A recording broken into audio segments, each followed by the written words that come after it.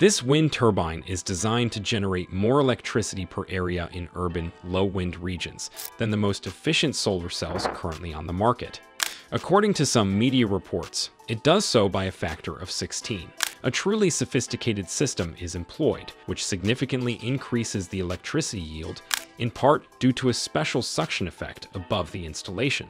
This wind turbine differs fundamentally from any other system and is expected to achieve previously impossible electricity yields. From a physical perspective, it's truly interesting. But what's really behind it, we will explain. If the system works as well as claimed, it could be a breakthrough for people who want to produce their own electricity at a low cost. It's also said to be inaudibly quiet and to pay for itself faster and more effectively than any comparable concept, whether wind or solar power. How exactly does the system work? We have analyzed it. In wind technology, a distinction is made between rotor-based and rotorless systems. With rotor-based concepts, pulling force or lift is used for energy generation. These are referred to as resistance or lift runners. Indeed, electricity can be harvested from the wind, even without circular motion. For instance, the vortex bladeless system vibrates in the wind because it constantly adjusts its structural frequency to the wind's frequency through a special magnetic system. The electricity is essentially generated through oscillation. The system sways in the wind. In the Dutch wind power concept, Evicon by the company Mecanu, tiny water droplets blown away by the wind create a usable charge difference. Trend-wise, many of the rotorless systems, despite various advantages, achieve a lower efficiency than conventional rotor-based systems. However, the concept from the company Aeromine is said to be completely different.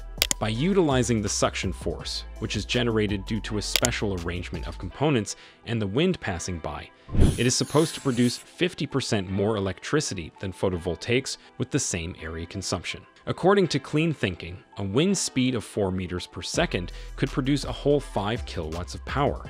But how is this supposed to work? As the wind pulls on the roller in the center towards the blades of the wind turbine, the wind flow is pushed outward. This creates a vacuum behind the roller. This suction effect is transferred to the inside of the tube, resulting in a wind flow due to the pressure difference. The idea behind it is truly ingenious. This means that the strength of the suction can increase with the height of the structure despite constant area consumption. In other words, the biggest problem of small wind power is finally solved. To generate more electricity with a single small wind turbine using conventional approaches, it has to be scaled up in practically all dimensions, especially in width. But how is electricity supposed to be generated from this ingenious wind flow without a rotor? Well, this is where it gets really interesting. According to various media reports and company statements, the system is explicitly rotorless. However, this doesn't seem to be entirely accurate. As can be seen in the recording, there is indeed a hidden rotor. We initially thought it might be an early prototype that was rotor-based and now uses a different system, but no. In an interview with Interesting Engineering, Dr. Karsten Westergaard, founder and CTO of Aeromine, explained the situation. The inner propeller is not really a wind turbine, but more of a reverse-running fan, or, abstracted from water flows, a Kaplan turbine in a dam. The system is driven by the pressure difference and the flow velocity resulting from this pressure difference, so it's kind of a rotor after all. However, the concept is simply not related to conventional rotor-based systems, since different forces are used.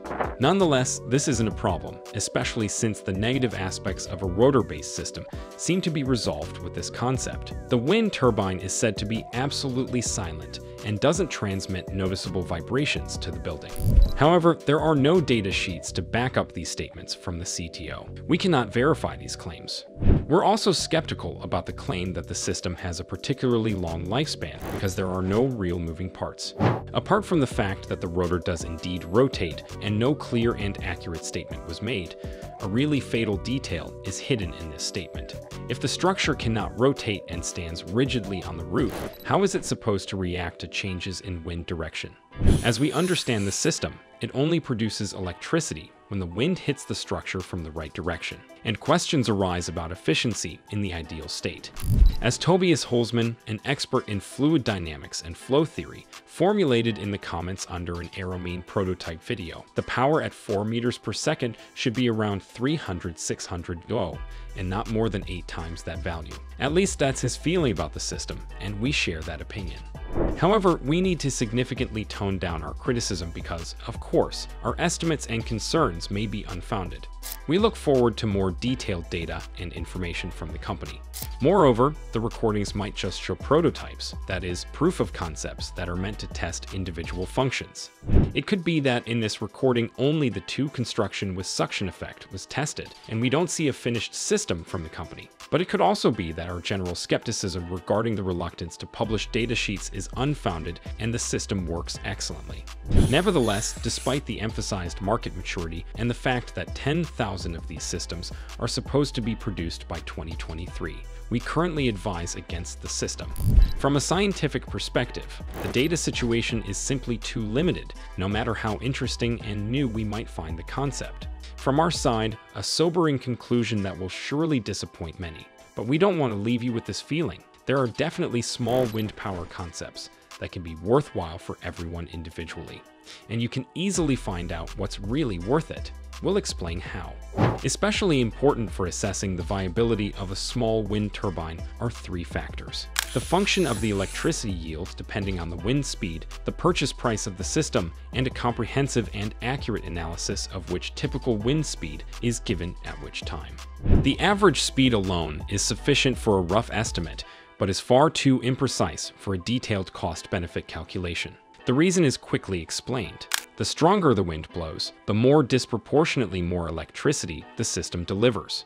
The small wind turbines from the company Icewind deliver only 100 watts at 3 meters per second, but 2,000 watts at 9 meters per second. If you calculate an average wind speed of, for example, 5 meters per second at home, it's not clear how this is composed. On one day with 9 meters per second and on another with 0 meters per second, you will generate about 5 times more electricity than on 2 days with 4.5 meters per second.